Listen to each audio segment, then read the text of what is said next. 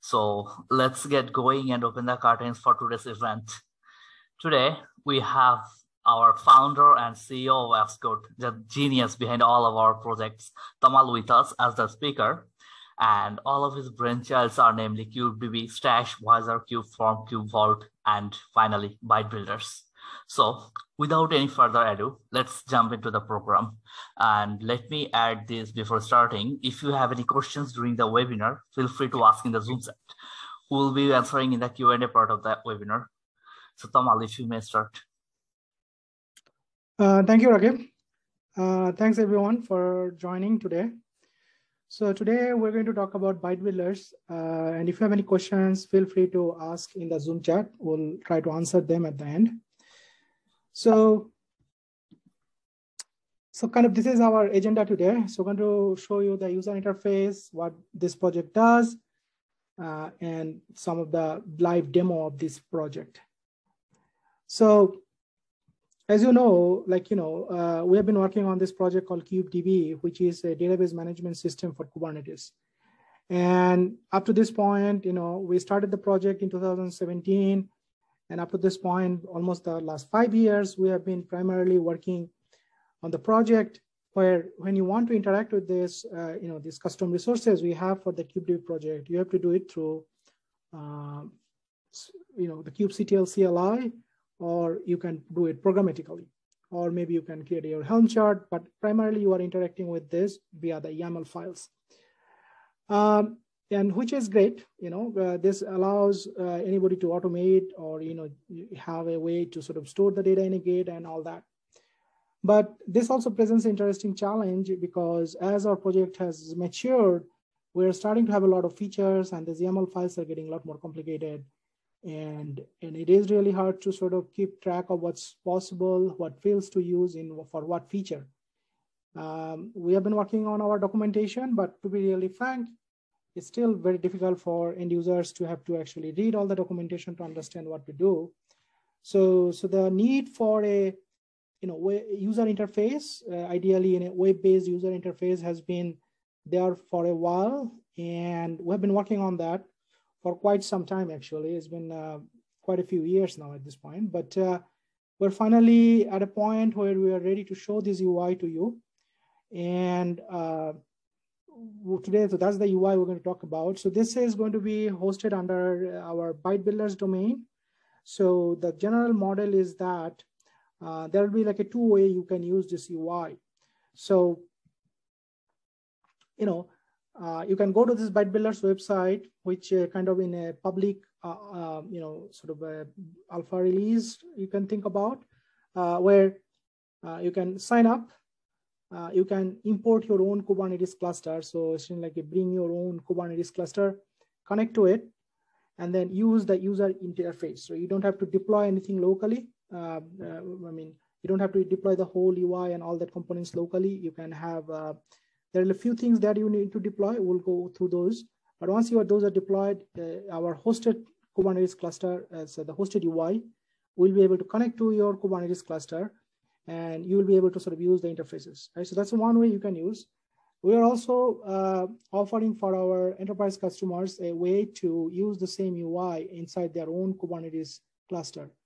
So we are essentially, if you are running inside your own data center or cloud accounts and you want to deploy the whole UI there, you can essentially deploy a version of this UI that we are building, what's called ByteBuilders, or we're calling it an AppsCode container engine, ACE. So that you will be able to deploy and use it. So that will be available as a separate installer for our customers. So with that general context, we're going to jump into the demo essentially and kind of walk you through how the UI works, what features are already there, and what are the other things we are looking to work on going forward. So with that, I'll switch back to my browser. So today we're going to use essentially our sort of the staging environment, because we have deployed additional fixes in preparation for this presentation. So it's under a different domain. This is what we use for our sort of testing and staging integration. But I'll walk you through this. So the production environment is going to be pretty much the same. It's a little bit behind at this time. So the first thing is, if you don't have an account, you will be able to essentially go, it's kind of like a GitHub. You give it a username, email address, and password. You sign up for a new account, or you can also use Google or GitHub to do this. Today I already have an account, so I'm just going to log into that account I have. Interesting, I logged out. So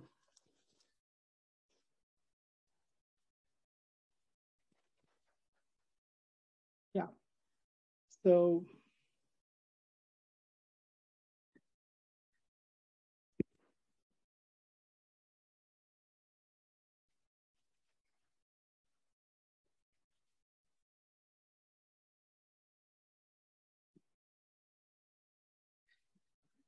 like we have to clear some cookies, but that's good. Okay, so once you look into the account, you will kind of see a UI where you can see the number of clusters you have, if there are additional members in your organization, if you are part of multiple organizations. So our user model is somewhat similar to what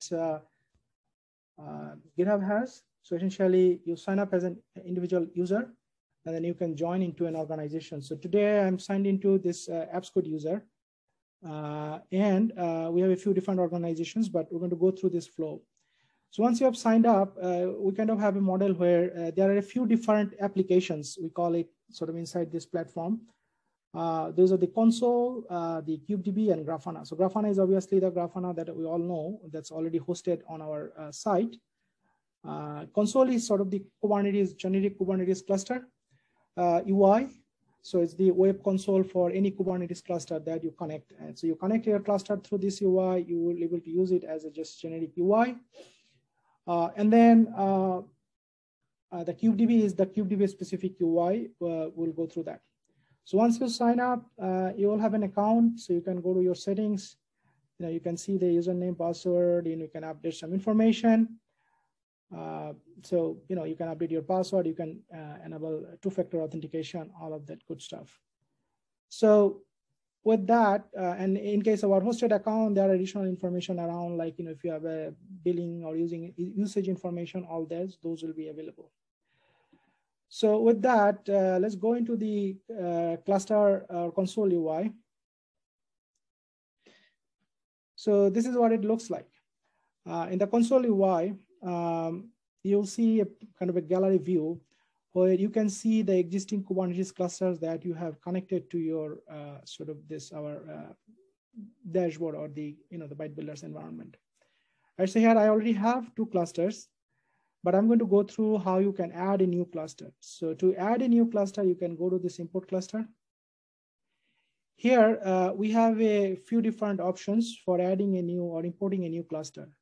So please note that here we are not provisioning a new cluster, right? So the cluster is already existing in your cloud or bare metal or some environment.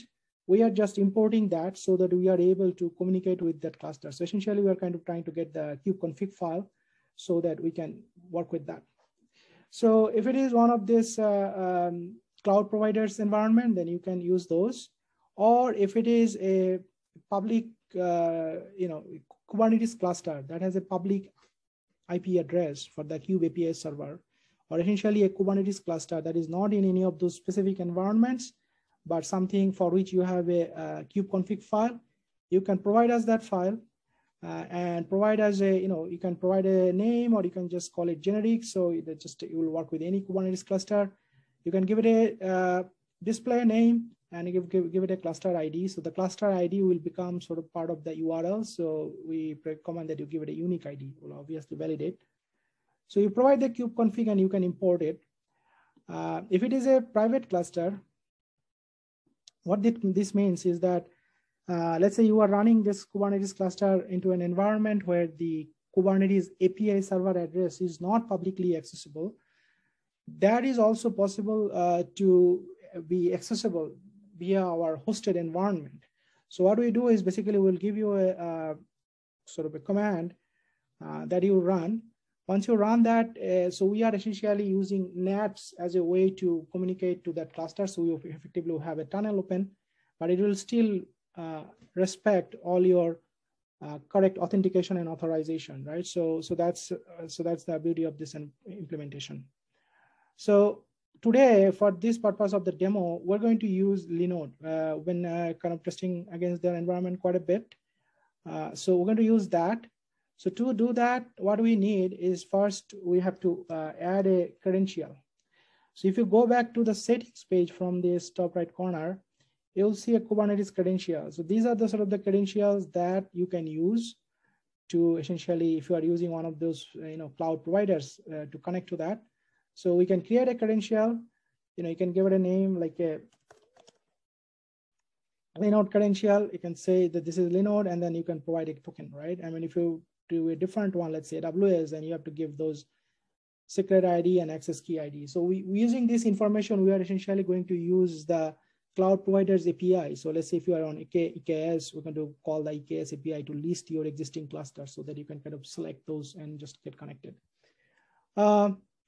So today I already have a credential pre-configured. So this is the create Linode. We're going to use this one, okay? So we go to Linode, go to next. So we picked the credential and then we do next. And you will see that we already have a bunch of clusters that are showing up. So if we go back here, this is the Linode dashboard, and we have like a bunch of clusters running here. So those are basically visible here with sort of the similar information that is basically read using the token. And the ones that are not highlighted are the ones already connected to our environment. So you don't need to connect them again. So let's say we're going to go with this cluster called ACE. So we import this. So as you saw, when you try to import, it's asking for a display name. So you can give it any name, like you can have spaces in that and all that. But for the cluster ID, no spaces. This is going to be the URL. So make it unique, and for ideally just all small letter alpha num. So confirm it.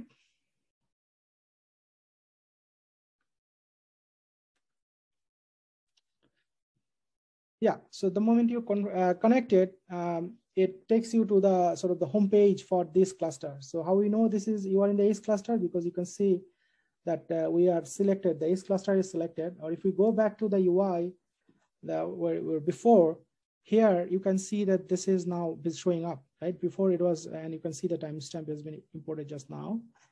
Before it was showing those other sort of two clusters that were connected, and this one was connected, but we effectively removed it or deleted the credentials, so it's not connected anymore, right? Okay. Now, when this cluster is imported, so this is sort of the first page you see. So it has the sort of some of the basic information, name, endpoints, UID, the standard information that you expect from a cluster. And then important thing is connected, meaning like the credential that has been provided or has been automatically read from the API is valid. So we're able to communicate to that cluster. I mean, obviously, because that's how we are showing these nodes. So this data is coming live from the cluster, right? So whatever you have will be showing here. And then you can also click on the connect button. I'm not going to go to that page because it will show you the kubeconfig file. So you can effectively download the kubeconfig file from here, right? So that's that. Now, so in this cluster, we have like a 4 different nodes. So you can effectively click on any of the node names and sort of see the details, right? So is this the details that you can already see today in your sort of using kubectl, but now it's visible through the UI and the conditions and information. I mean, you have seen this kind of UI from other projects. So in a way, this is kind of doing our, we are doing our version of it. So as a part of the whole package that we feel like is a kind of a table stakes at this point, right? But this has all the information that you need, and that's kind of what.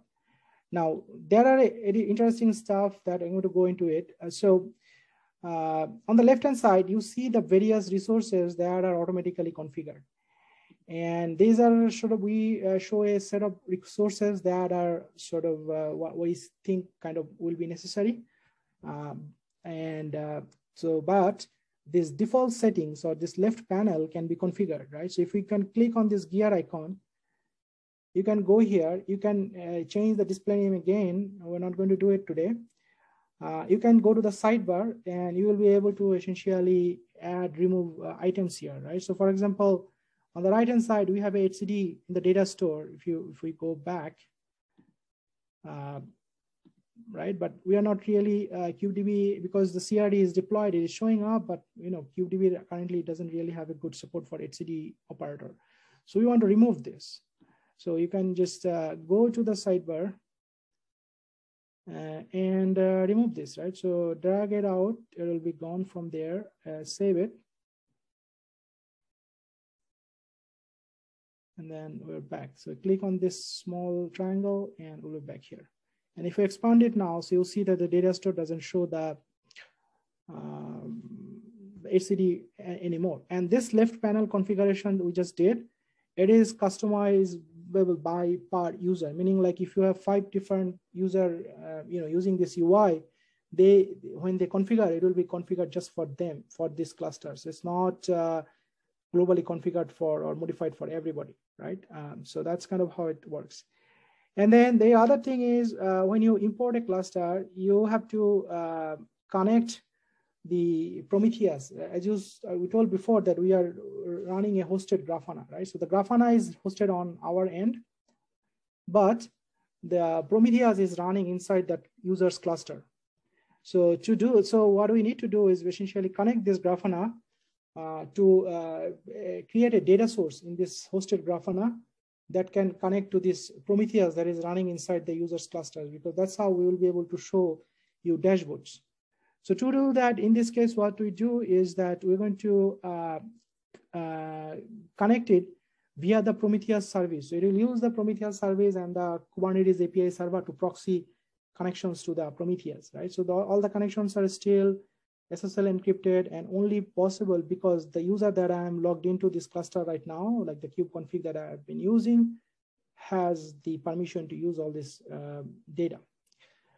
So you select Prometheus service, so we have deployed the kube Prometheus stack, right? So I can actually go back and show you that.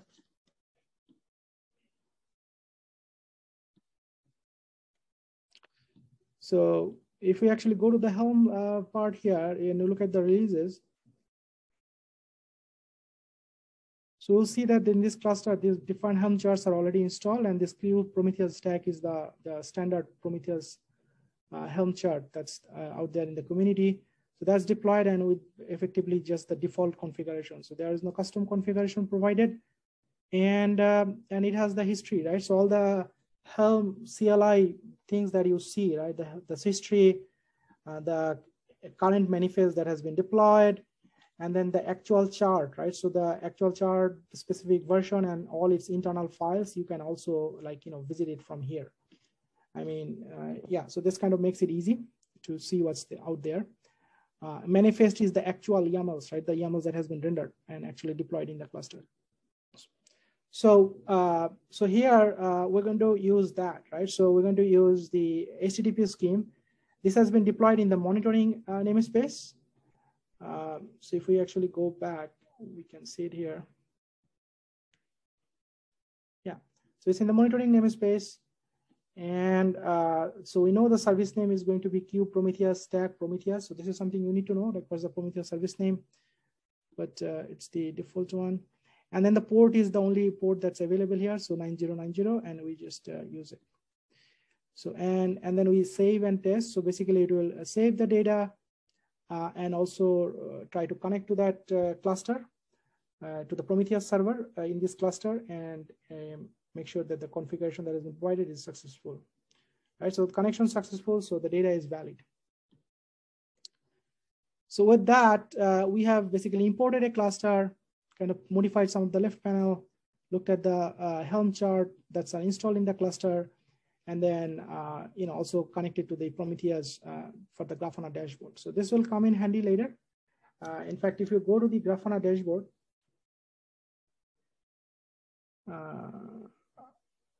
so if you go to the data sources section, you'll see that the data sources are there.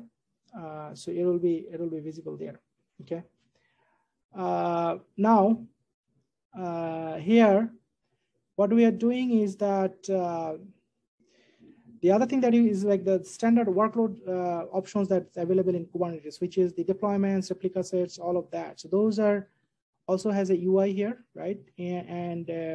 So if you click on this, you get the list, and by default, you see all namespaces. You can pick a namespace and sort of drill down into that namespace. So let's say if you get inside a deployment, so then this is where I think things get more interesting because we see a lot more data.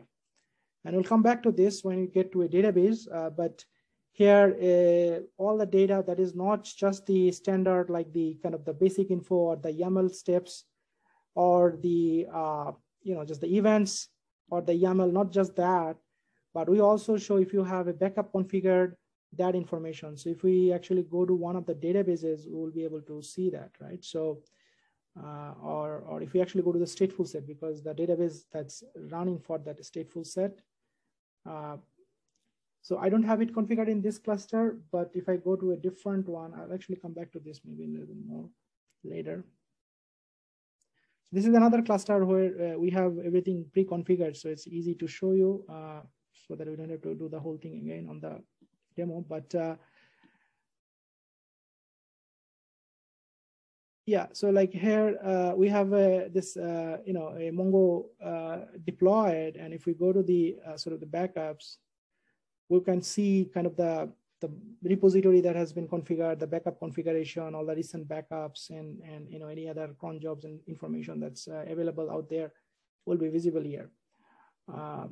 Same with monitoring, right? So if you have a sort of a service monitor that's visible, you can kind of click on that and it will take you to the service monitor page. So you can kind of see the detailed information of that monitoring.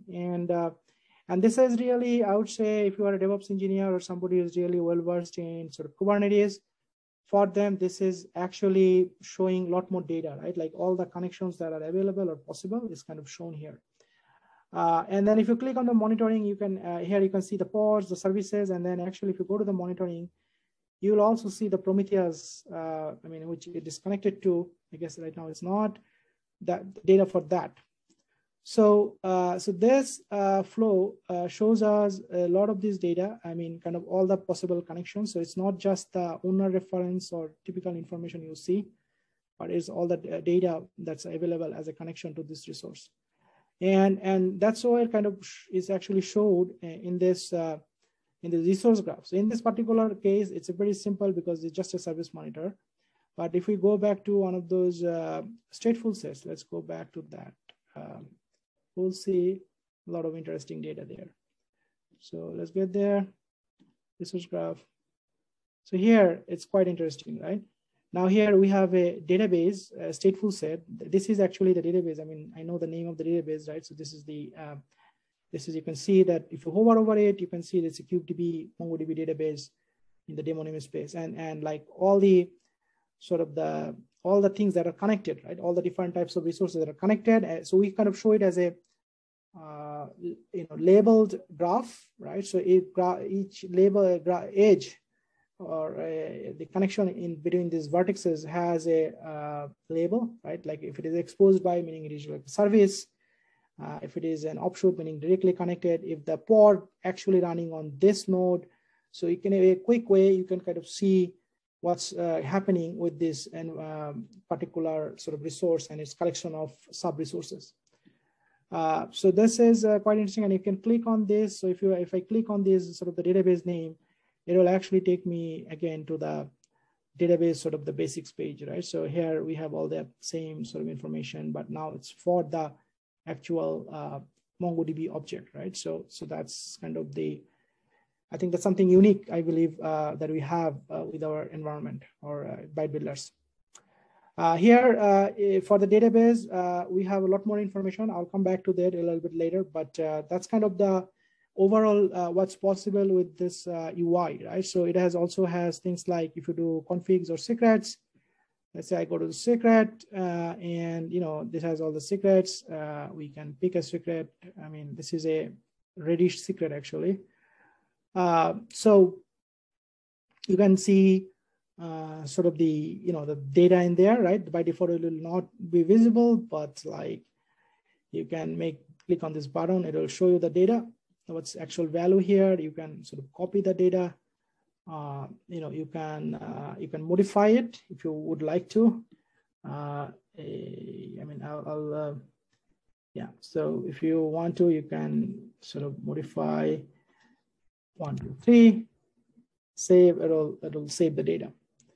So and it was also as kind of like the VS Code style sort of preview. So if you make any changes, it will show you left and right, so you can see which line has changed, right? So and then you can obviously add additional keys, right? So I can add like a new key.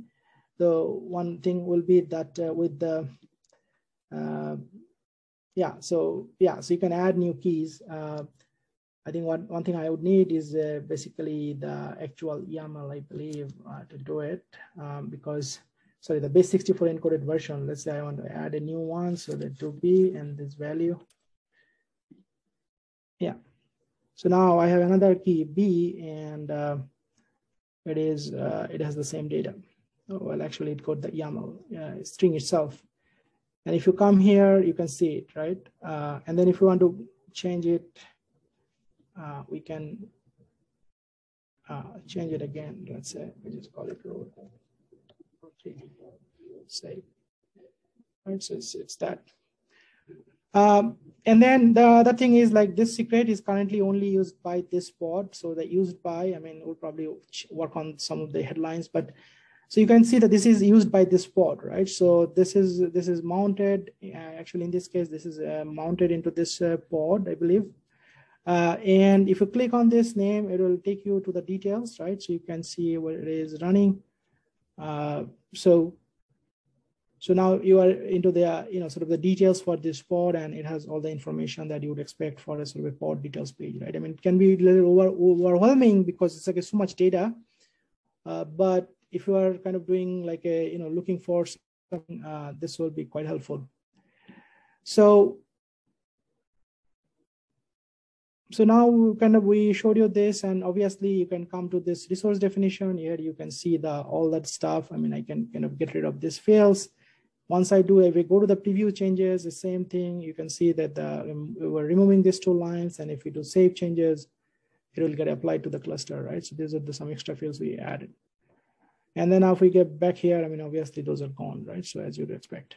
Similarly, you have all these other resources, and this is not just the official resources or the resources that AppsCode provides, like the custom resources, but even for example, things like Prometheus, those are available here, right? So things that are deployed in this particular cluster, we don't have it deployed, but if we go to some of the other ones, like the Hello cluster, you'll see those properly deployed. Yeah, so here, like, you can see that it's been deployed, right? So all the information and all the Prometheus custom resources will be there.